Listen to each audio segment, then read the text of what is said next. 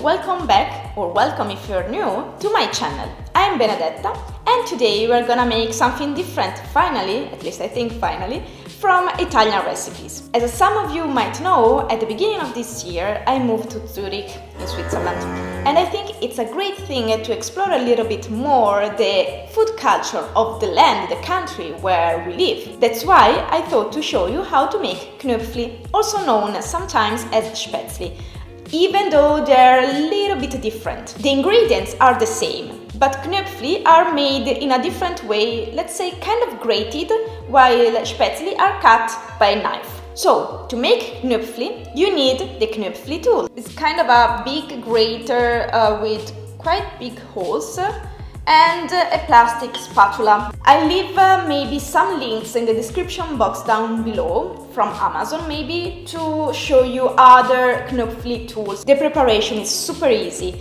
and Knöpfli, when fresh made, are great to be paired together with meat, maybe game. But if you have some leftovers in the fridge, you can simply warm them up together with cheese, Alpen cheese, or also to make a sort of oven pasta. As always, you can find the ingredients amounts in the description box down below. Don't forget to subscribe to my channel if you want to support me. Leave also a comment with a request for future recipes, doubts, questions, anything. And now I would say let's move to the stove. Place in a bowl the Knöpfli flour, which is at the end durum wheat flour. Then all-purpose flour, a mixture of milk and water, salt,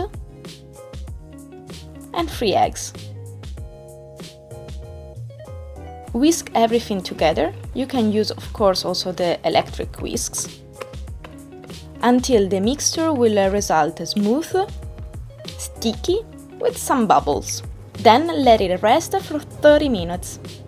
Meanwhile, let's bring to a boil some salted water. Once the mixture has rested, let's place the Knöpfli tool on the top. Take a ladle full of the mixture and pour it on the Knöpfli tool. Help yourself with the spatula and gently press the mixture through the tool.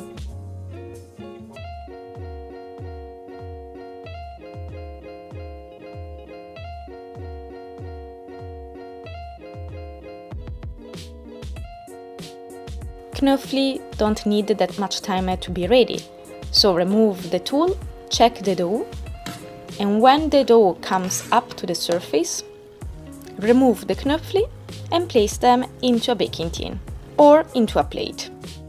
Repeat the process until you finish the whole mixture.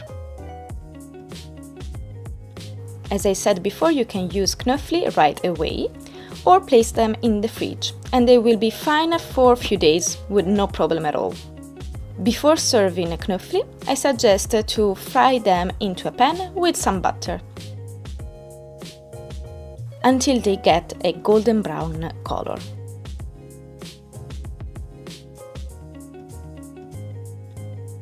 And your Knöpfli are ready to be sorted.